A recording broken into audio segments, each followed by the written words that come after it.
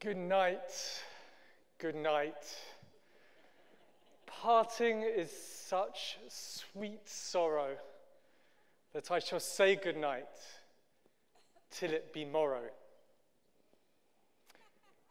No, that's not a leaked quote from the Brexit negotiations between Britain and the European Union.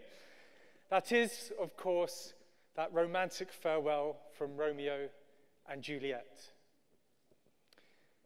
But Britain's departure from the European Union isn't the only grim goodbye. In our personal lives, friendships, marriages, once characterized by mutual trust and dignity, at the point of separation, they turn bitter and divisive. And so is the case in our work lives as well. And when it's time for someone that we love to pass away, our goodbyes are filled with so much sorrow and so little sweetness. So why does how we say goodbye matter so much? Why is it so incredibly hard? And what can we learn from Brexit and other familiar farewells about values, life, and leadership? So why does how we say goodbye matter so much? Well, values matter most when they're tested. And there is no greater test than the moment we say goodbye. The moment we say goodbye is the moment we establish our true legacy, and I believe is as important as the whole time that we are together. We're here to speak about values. The moment of goodbye tells us whether those values mean anything at all. So we need to get better at saying goodbye. We need to talk about saying goodbye before it's too late. A mother on her deathbed at home held her son's hand gently. With tears in her eyes, she says to him, "There are 3 types of people in this world: adders, subtractors, and multipliers. The adders, when you're with them and when they leave you, you feel added to, energized. The subtractors, when they leave, and you know who they are, you feel diminished, depleted. It's as though to add to their own energy, they take something from you. And then there are multipliers, who are so full of inspiration that when they leave you, they set off something exponential. The multiplier effect. Life will never be the same again." This dying mother chose her moment of goodbye to be a multiplier, to sow a super seed of inspiration that would germinate in her son's heart and in the hearts of all those who would hear her message. How many of us, if we put our hands on our heart, can say that most of our most meaningful goodbyes have been multipliers or even adders? I dare say many of them have been subtractors. And this matters because when we have a bad bye rather than a good bye, from an evolutionary perspective, our very survival could be at stake. We know from the 4.5 billion year story of evolution that while competition is the key for species to survive, it is kindness, collaboration, compassion, the formation of symbiotic relationships that is the key for species to thrive. So when we say goodbye, which is a contraction of God be with ye, we're wishing the other party well, to fare well, because we know that it is in our enlightened self-interest to leave on good terms. When Juliet says to Romeo, "That I say good night till it be morrow," she knows that she will have a future social connection with her Romeo. And again, it's to their mutual benefit to be on good terms. And so it is with Brexit. Britain and the European Union know that they will have to sit down on the morrow and negotiate a huge trade deal. So the quality of our goodbyes matter. Because if we have a bad bye, if we don't fare well, then our collaborator, someone who could be our symbiotic relationship, our partner, could turn into a competitor and we get gobbled up. And we know from experience that destructive goodbyes can leave a trail of destruction, not just for those who are directly involved, but for the ecosystems that we are all attached to. When I was 7 years old, this is me wearing that charming jumper. Thanks, Mum. I was here with my big sister, Natalie, when she was 10. And this was the tender age where our parents decided to say their goodbyes and have a divorce. And it was really tricky. Some of the language, the tone of the communication around this goodbye was difficult. It was difficult, of course, for them, but it was really challenging for my sister and I.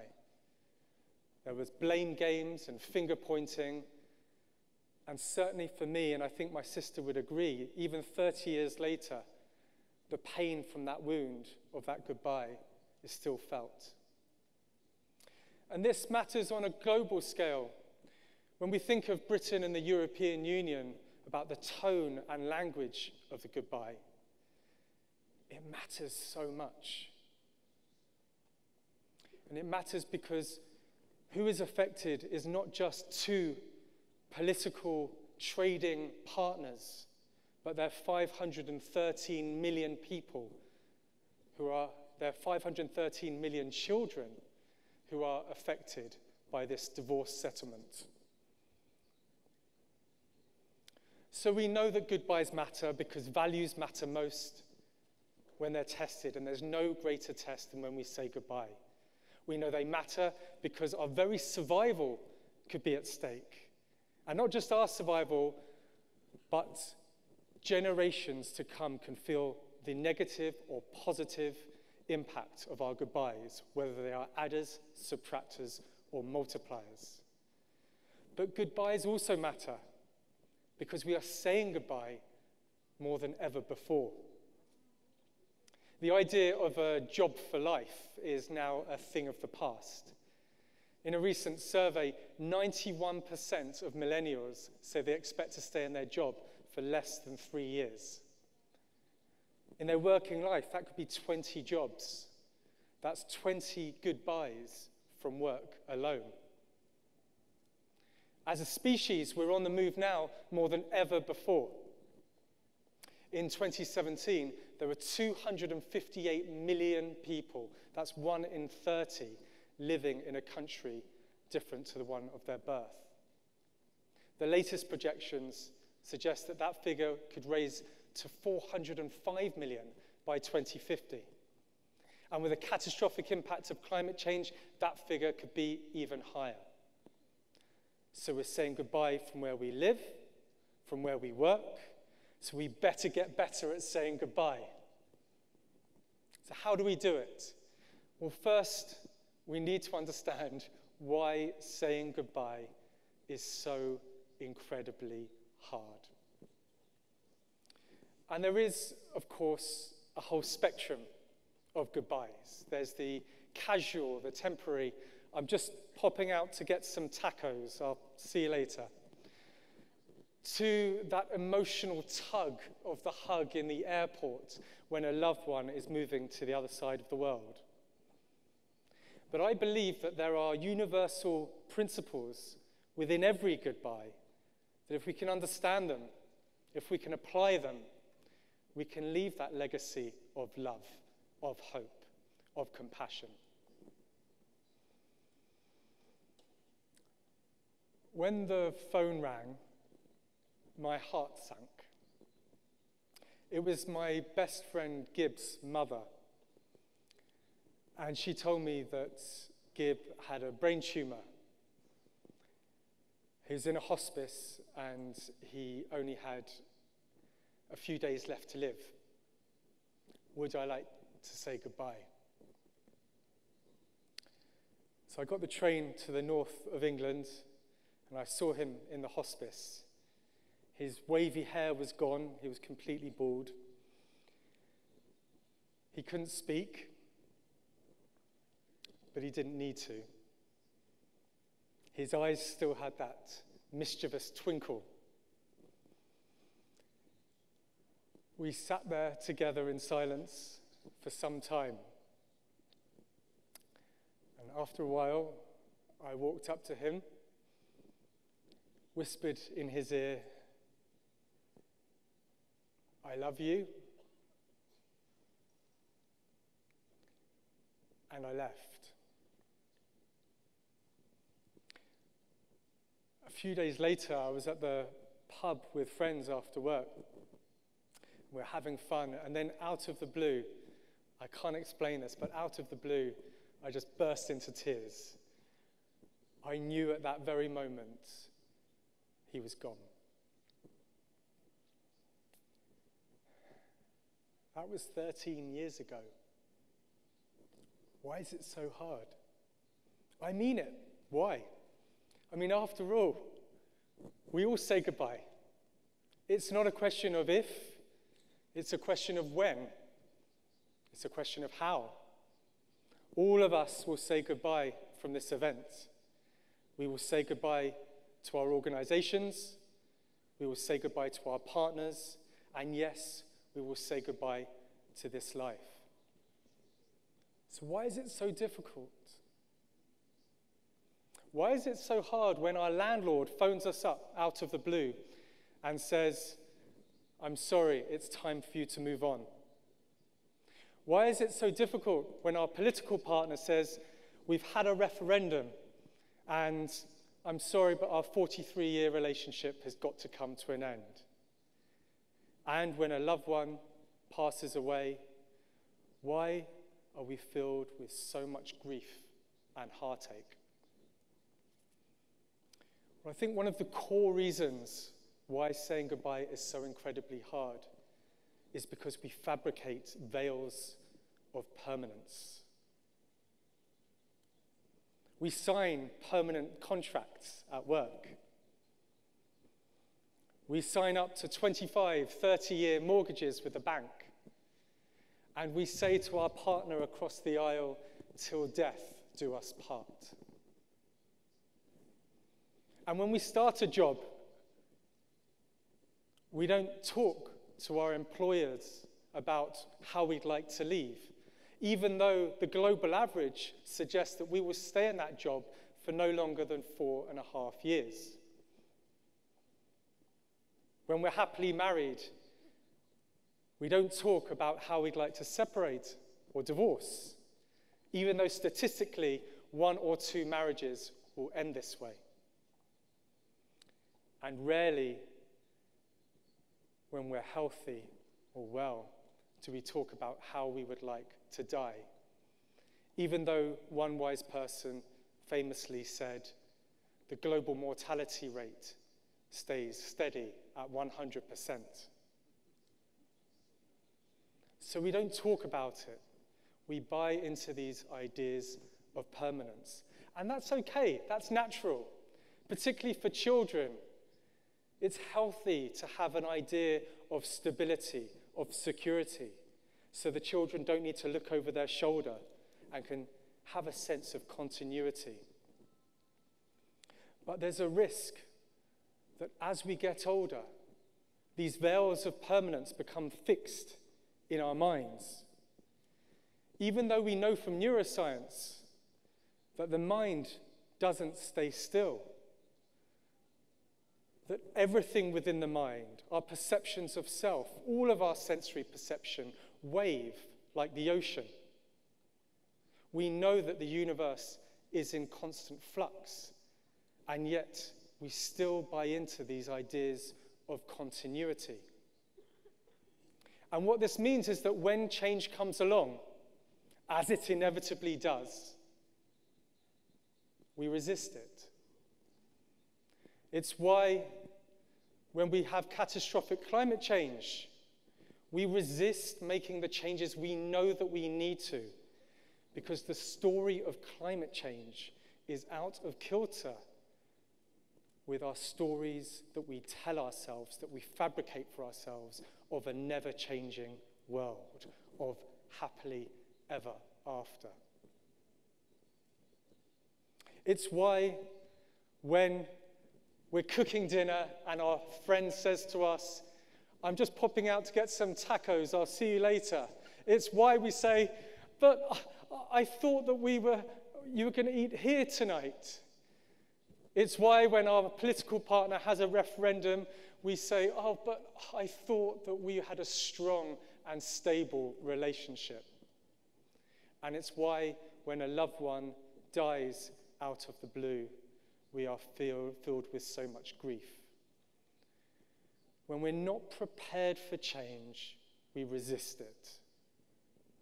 And it's this dissonance between, on one side, our hope and expectations of a permanent world, with the reality of an ever-changing universe, that is a key cause behind why saying goodbye is so incredibly hard. And another reason is that when it comes to saying goodbye, we pay so much attention to the sorrow and so little to the sweetness. When confronted by death, we see only death and not, as Frida Kahlo would have us, see the sweetness of living life. Viva la vida, of celebrating life. When we lose that which is most precious and important to us, we focus on our loss and turn our back on the fact that there is always hope. When we say goodbye, it only hurts so much because we care so much. What we are experiencing when we say goodbye is our true capacity to love. When I whispered goodbye into Gibbs' ear, at that moment I was overwhelmed by loss, yes, but also by abundance. When we say goodbye, we are fully human, and within that humanity is an invitation to leadership, an invitation to live that values-driven life we have always wanted. As Khalil Gibran said, "Ever has it been that love knows not the depth, its true depth, until the hour of separation." There's a wonderful shaman called Martin Prechtel who gives a talk called Grief and Praise, which I commend to you all. And in it he says that grief is praise because it's the natural response of the heart to honor that which it misses. So what if we could look within, deep within the sorrow of our goodbye and see that sweetness? And I believe that the pain that we feel, the pain that I felt when I said goodbye to Gib, the pain that I feel when I wanted Britain to remain in the European Union, the pain that we all feel at that point of goodbye is not our own pain alone. It's shared. It's shared with our ancestors, and it's shared with all others around the world. We should be under no illusion that right now there are 7.5 billion hearts stretched and strained by the existential effect and threat of climate change. A great mourning and grief for our departure from our true nature as stewards of this earth. And this macrocosmic grief feeds directly into our microcosmic goodbyes. They are not separate. There's that symbiotic relationship again between the microcosm and the macrocosm. And so we're not just feeling our own grief at the point of goodbye, we are sharing the world's grief. But so the opposite is also true. Because deep within the grief, the mourning with climate change, the mourning that we are seeing around the world, is also a deep love. Behind the grief of climate change is a deep-seated love of people and planet. Wouldn't it be amazing if when we were tears and hair disheveled and crying and mourning at that moment of goodbye, we could be like, wow, I've got such an amazing capacity to love. Aren't we incredible as a human species that we've got so much love? What if we could look within our sorrow and see that sweetness? So how do we make goodbyes better? Well, we need to lift that veil of permanence. Kiss the lips of change. And only then can we begin to marry our expectations with our reality. So we need to contemplate the nature of change, integrate it, systemize it. And Mexico is way ahead of Britain in this department. And I don't just mean the whole Brexit omni-shambles. Here we have Dia de Muertos, Day of the Dead, a ritualized, systemized annual honoring of the dead,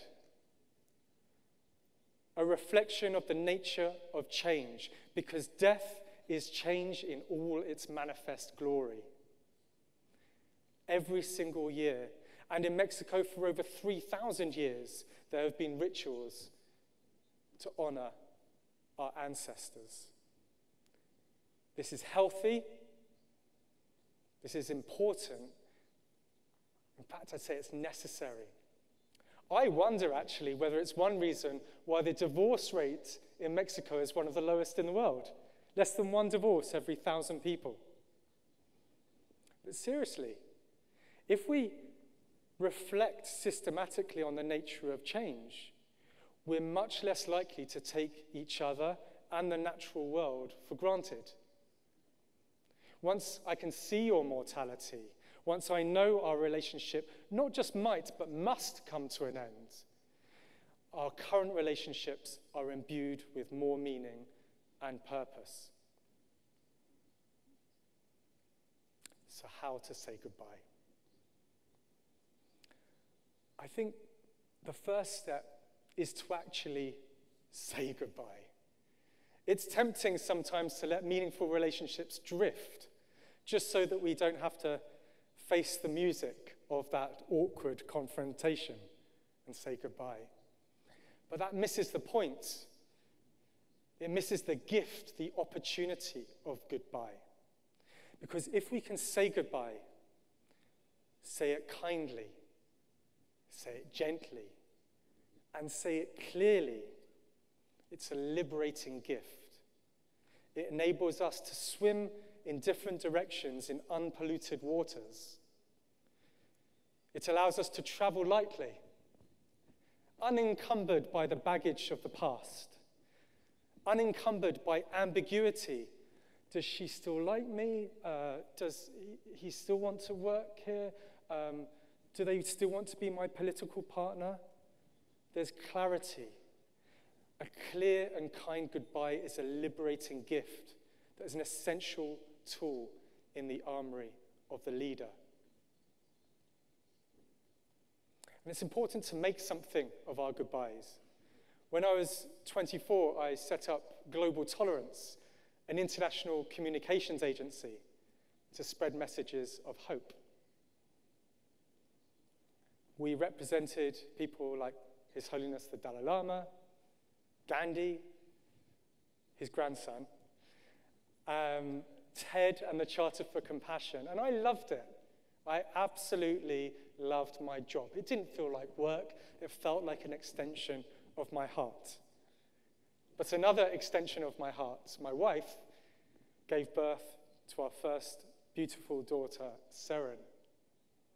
And at that moment, I knew that I needed to say goodbye to the company that I loved, because I couldn't give the organization the full focus and attention that it deserved, because I wanted to give my family the full focus and attention it continues to deserve.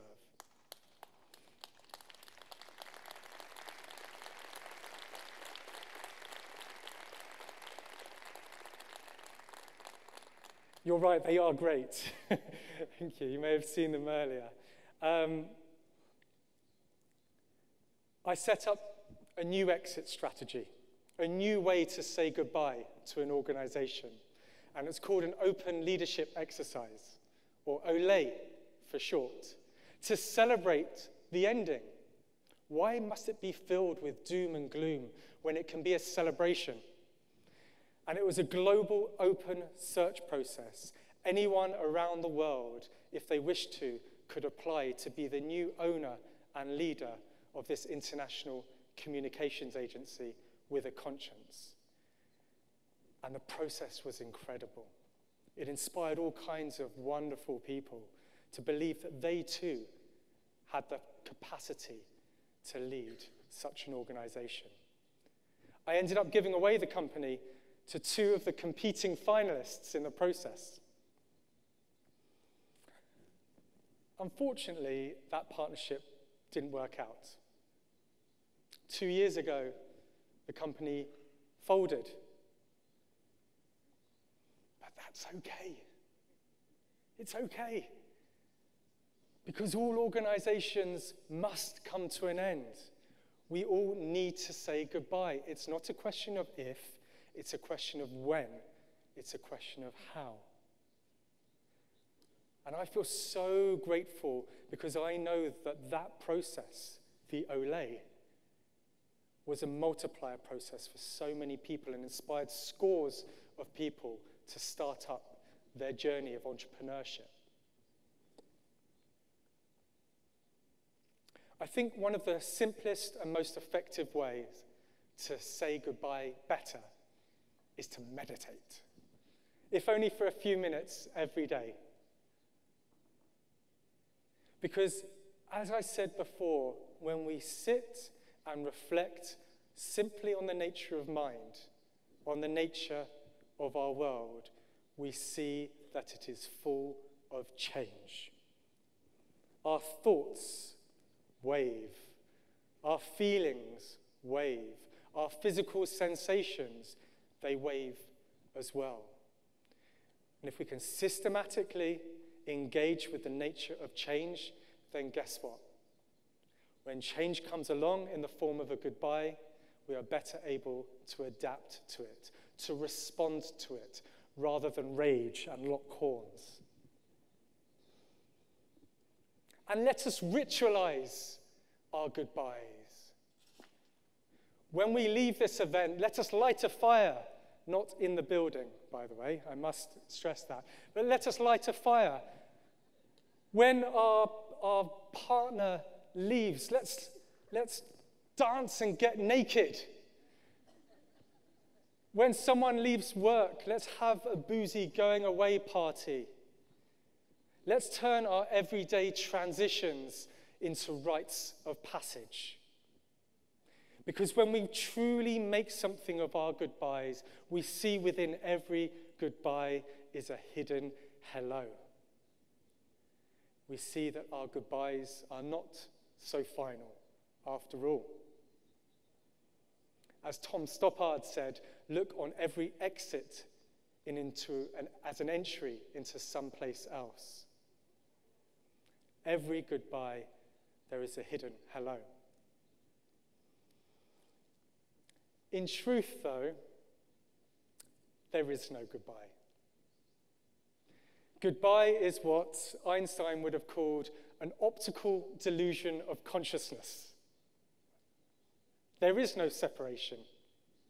So yes, while it's true that everything in the universe waves and changes on a continuous basis, so it is also true that every single thing in this universe is intimately interconnected in ways beyond our current comprehension.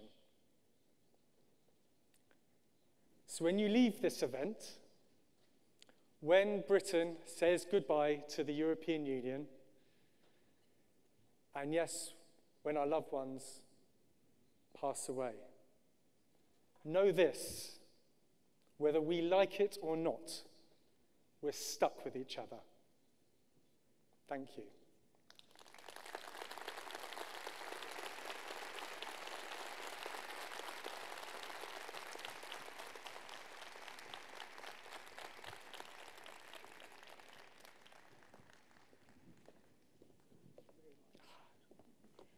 Thank you, beautiful. Let's go here for the picture.